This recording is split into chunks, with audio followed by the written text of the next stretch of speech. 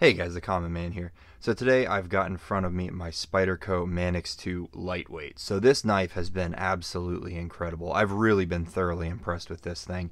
I carry this, honestly, I carry it for the majority of the week. Every day that I go to work, I have this in my cargo pants pocket. My real goal today is to go ahead and get this guy cleaned up and tuned back up, because it has gotten a little bit of blade plate, not very much, but just a little bit over time, and it's just got a little bit of a gritty action, not the way that I had it when it was brand new. So I just wanted to improve it a little bit, and I thought, let's get this on video, because this model is now, you can see the latest version of it has screwed construction, whereas the previous version had pinned construction, meaning you couldn't take it apart. I have never opened up a Manix 2, even my G10. I have not opened that guy up yet. So this is going to be trial and error. We're going to kind of go through this together, and I will share my experience with all of you guys. So I'm thinking that that pivot's going to be maybe a T10. Yeah, so that's going to be a T10. So when you're taking this thing apart, just be super careful when undoing that screw, because this could be extremely easy to strip. And once you strip that screw out, that's bad news. That's not going to be good for you. I really need to invest in a mat or something here too, so that I can keep all my screws organized. Yeah, so this is using, I would imagine it's blue Loctite, but it is it's really packed in there. There we go. So we've got that pivot. So I'm just going to go ahead and take this pivot, both screws completely apart, and I think I'm going to try to keep it oriented with the handle like this, and then those screws separated side to side. So hopefully we can remember that, but we'll see. I would hope these body screws are T8s and not T6s. Yeah, so that's going to be a T8, T8, and then yeah, the rest of the body screws are T8s. So very cool. So no T6s on here, which I'm happy to see. We'll go ahead and pull that pocket clip screw off as well, because yeah, I'm going to say that definitely needs to come off. So I'm really interested in seeing how this is constructed. And actually, I'm hoping that this will kind of help me remember orientation, is putting the clip. No, I would want to put the clip on this side. Yeah, we'll see if that even makes a difference. I may end up smacking that with my finger and sending everything flying, but hopefully not. But I'm interested in seeing how this is constructed, considering they went from a pinned construction to a screwed construction. I'm wondering if we're going to see anything kind of different in here. It seems like it's pretty straightforward, but I guess you never really know till you dig in. Put that there, and like I said, I am just going to start taking these screws right out and make it so we'll see if we can just pop one scale off at a time. Boy, this is making me nervous though, because that coil spring, if that goes flying, like I said, I haven't even looked up a video on how to disassemble this thing, so I'm really flying blind here. And then this pin, so this will kind of pop out as we get this scale off. Or should I push it? Maybe I ought to give that a little punch. Just give it a little push out of there. Just try not to touch the threads. Push it by the edge. Yeah, so let's not try that. Let's see. I'm wondering if I'm going to have to pry this apart. So that's coming off. You can see that that's starting to separate there. We're going to do it just very carefully. Yeah, okay, so that's coming off quite nicely. There we go. Yeah, so look at that. Okay. Oh, very interesting. Look at this washer here. That's super unique. I kind of love that. I actually really love that. I love that kind of captured washer. That's really cool. I could see that actually helping this knife action remain consistent. That's a very cool feature. We're going to kind of, like I said, I'm keeping all these screws sort of oriented the best that I can, so I want to keep everything in the same position. So we'll put that, if I'm looking at the knife this way, we'll put that on that side. I really love that those washers aren't going to spin around in position. I think that's kind of a cool feature. So let's go ahead and I think I'm going to pull this back. We'll pull that cage back. I'm going to lift the blade up and out of position. Okay. And then, oh, interesting. You know what? What are we working with here? Oh, you do have washers. Interesting. So you've got this metal insert with the washers that ride on one side of it. That is very unique. Interesting. I wonder if the other Manix 2, the G10 version, is like that as well. Because like I said, I have not taken that apart either. But now we're stuck with this kind of scary bit here with that coil spring in there. So I think what we have to do then is lift this whole cartridge out. I probably don't need to take the whole thing apart, but I want to because I'm curious. So I bet you I'm going to regret this. This is going to take probably a 10-minute cleaning and turning it into a half-hour cleaning, but we'll see. So I need something. I do want to kind of pry at it just a little bit. I don't think I have anything thin enough to pry up. Yes, I do, right there. So that is the can opener with that pretty fine flathead. There we go. So we're under it. And then this is the really scary part. So I think I'm going to try to keep this all captured. This is going to be really interesting putting back together. Oh boy. That guy. Duh. That certainly is going to make it difficult to take apart. Okay. So set that there. Now this should honestly, hopefully, just slip right off. Yep. Okay, so there goes the washer. So this washer was right there. So we'll put that there. Again, I really need to get myself like a mat, a disassembly mat. I think that would make life a lot easier. But we'll just work with what we got. You could also use little bowls or something like that to keep all these hardware in place. Okay, awesome. So that spring is actually not under a lot of tension. So that's nice to see. So that you shouldn't have to worry too much about that going flying. It seems like it's at pretty much its full range of motion when it's in the locked position. You do obviously need to keep track of that ball bearing. This would be an excellent time to replace this cage with something like a titanium or an aluminum, which I would love to do in the future, but as of right now, we're gonna keep everything stock as it came. So I'm actually really surprised. I expected this to be a lot dirtier. Now, like I said, I carry this in a cargo pocket, which actually has a flap. It's like a covered cargo pocket. So this carries underneath the flap. So it actually does keep a fair amount of dust from getting into it. So I guess that explains why it's not so dirty. But I did expect this to be kind of a mess after opening it up. So I don't know. It's kind of nice to see that it's not too bad. All right, we will set this here. Awesome. And then let's go ahead and just pop that pivot out of there as well. Cool. Okay, so disassembly turns out to be not too bad. You may need something little to pry with, like on this Leatherman multi-tool. Or I'm sorry, this is actually a Victorinox multi-tool, which I'm really enjoying. And then another thing that I was curious about is if this backspacer is actually fixed into position or if this backspacer can actually be removed. It seems like it's going to take a fair bit of effort to get that backspacer disconnected, so I can't really say for sure without really, I don't want to dive too far into it, but that backspacer may not be removable from this side scale, so I don't need to remove it. I don't think it's a big deal, so I'm not going to worry about it, but something to take a look at. I'm going to be right back. I actually forgot some rubbing alcohol. So what we're going to do now is just kind of start cleaning parts up one by one. I am going to use this old microfiber cloth. I try to use microfibers as much as I can because you could use paper towels, but then you worry about they always leave those little fibers, and that kind of drives me nuts.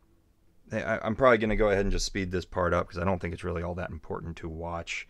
But yeah, just get all of these parts cleaned up really thoroughly, get in all the nooks and crannies.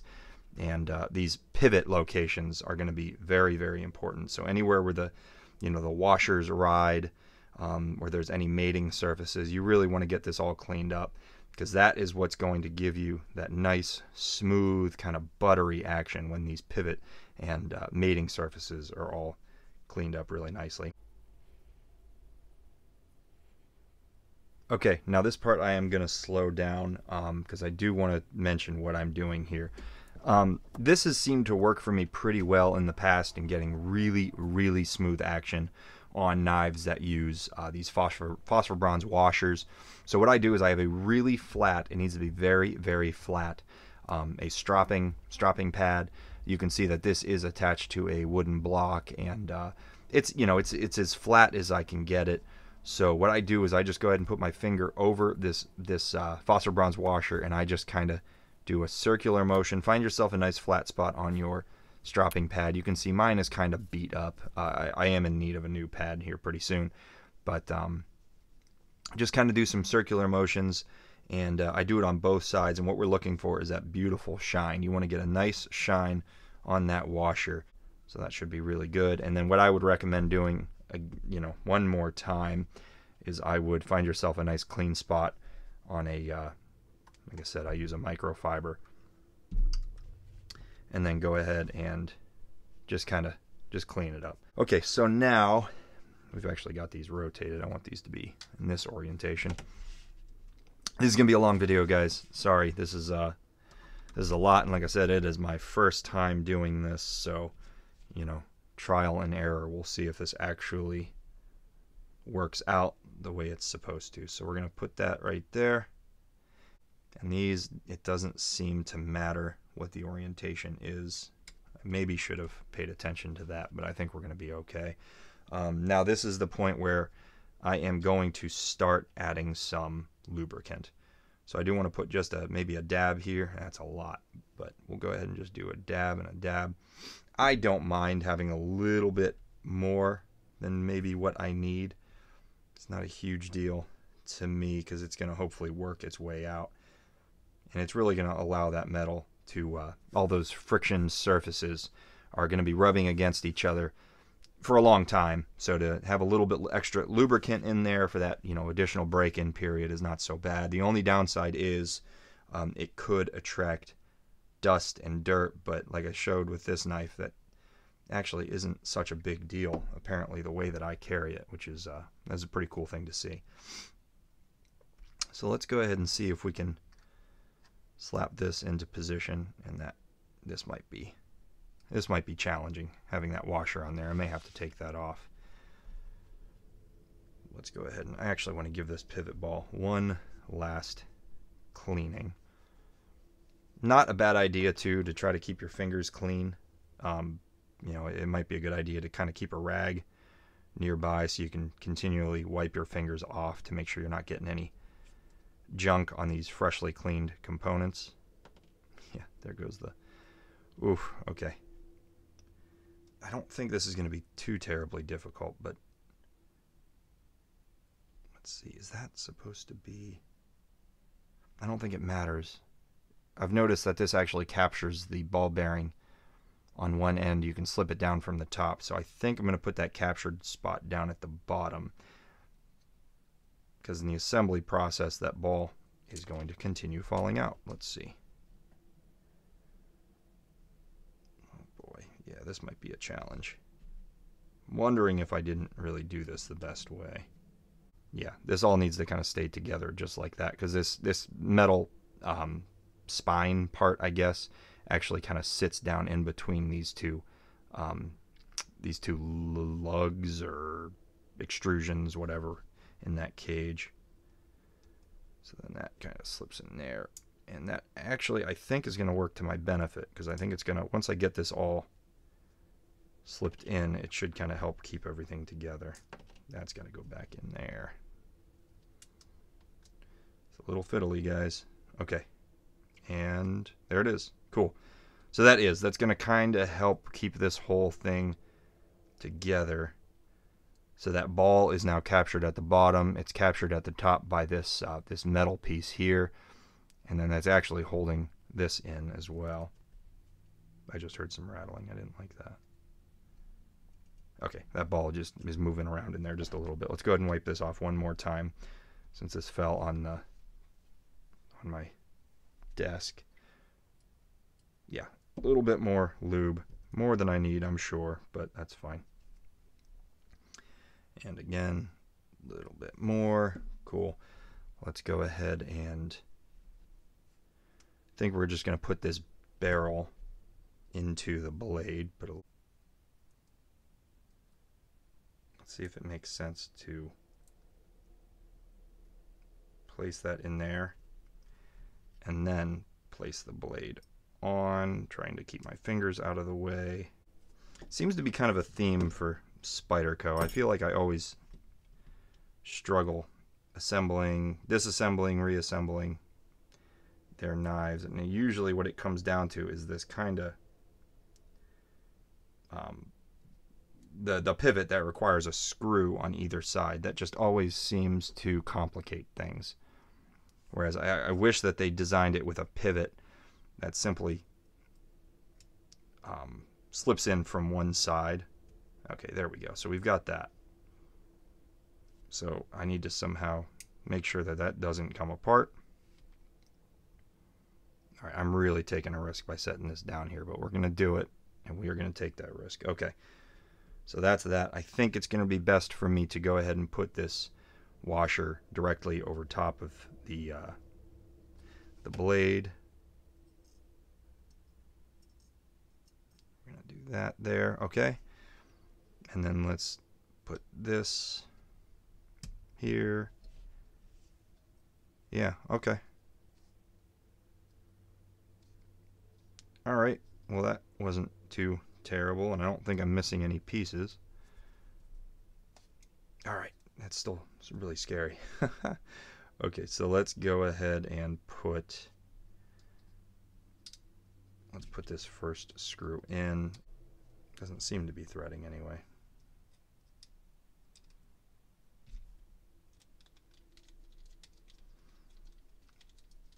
Okay, there we go. It just had to catch onto the thread. Okay, so that's the pin. Let's try this one more time. Anyway, what I was saying is I'm not going to tighten these down all the way just yet. You definitely want to just kind of just snug. Oh boy, something came out of position.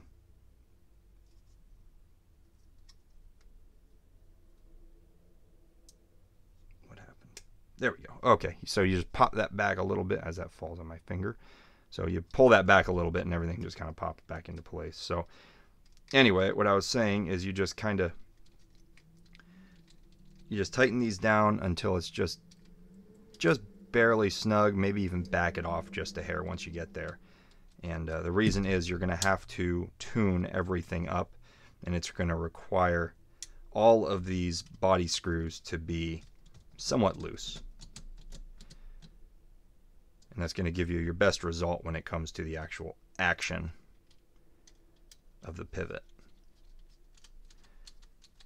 Alright, so we're just going to screw that back in, and then I am going to go ahead and put that pocket clip on. Now what we're going to do is use Loctite. It'll keep your pivot consistent because it's going to keep that screw not only from backing out, but from really moving at all. And you don't need very much Loctite. That's probably more than what I need, honestly. But we're going to go ahead and get this started in there. Again, don't snug up the pivot just yet. Alright.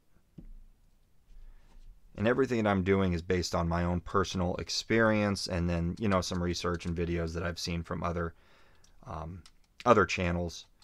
So, you know, methods could be different. Everyone's method could be different, but ultimately if you end up with a pivot action that you're happy with, smoothness and construction, you know, everything's to your satisfaction, then you must be doing it right. So, you know, this method has always worked for me, or has been working for me since I've done it. So I am going to go ahead and snug this up just tight, because I do want to get everything seated together really nicely. And then I'm going to go back and also snug up the body screws. Again, not tight, but just snug.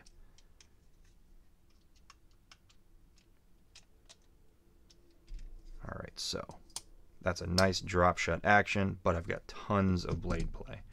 So what we do now is we go back to the pivot, and then to start with, I do both sides.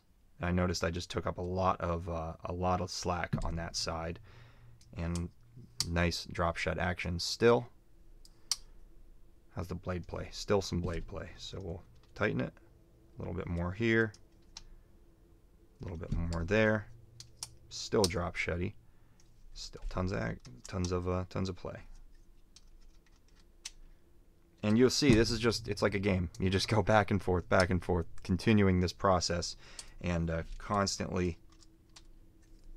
And also keep in mind your blade centering. So what I might actually have to do is, anyone who follows Metal Complex has likely seen his method of centering a blade. Not only does it get that blade centered, it's going to also help the action as well. Usually if the blade is out of center, that means that something is shifted. Something is not in its proper position. So once you get that blade nice and centered, everything should be seated the way it's supposed to be, and it should also help with the action. All right, so what I'm going to do is, because I've still got a fair amount of blade play, I'm going to back these screws off a little bit more. I think we're going to go ahead and use the Metal Complex approach. What you do is you fold up a piece of paper. Don't use my instruction as his, my instruction is not the same as his instruction. This is his method.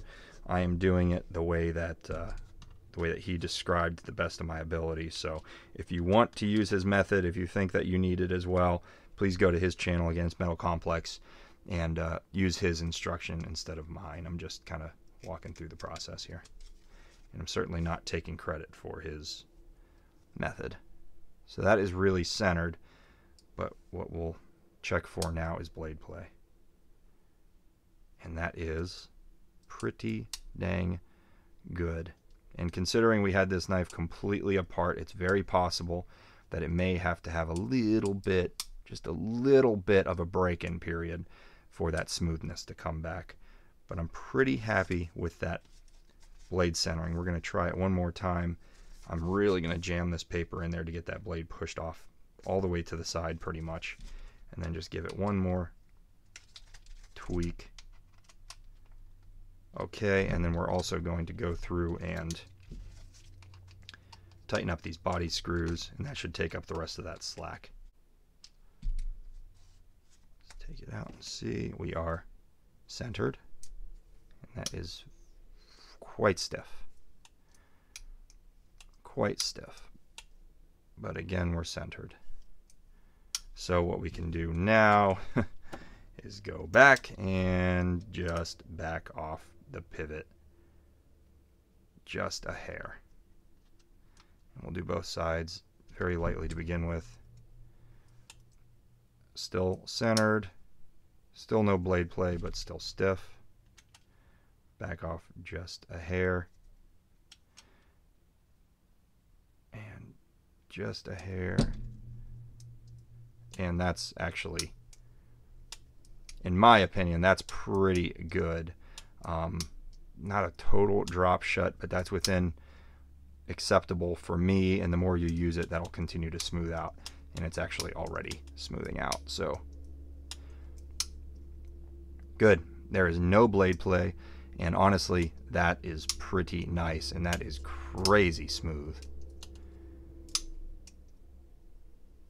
Yeah, that noise that you were hearing was really just the ball bearing, but that is,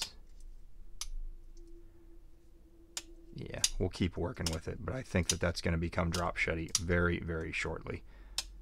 But again, no blade play. That's really my #1 thing. And yeah, I'm good with that. We'll keep messing with it, but I think it's about where I want it to be. Anyway, sorry guys, that was a crazy long video. Lots going on there. Like I said, my first time taking this thing apart and putting it back together, which was the real pain. We're going to save the stropping. I'm not going to worry about doing that on the video. Go ahead and check out my knife sharpening video if you want to see how I do that. It's pretty simple. But anyway, guys, thank you for watching. If this is your first time taking apart the Manix 2 Lightweight, I hope that I was able to help a little bit. If you like the video, leave a like. And if you want to see any more of my EDC and knife content, go ahead and hit subscribe. I'd really appreciate it. But thank you very much. Take care.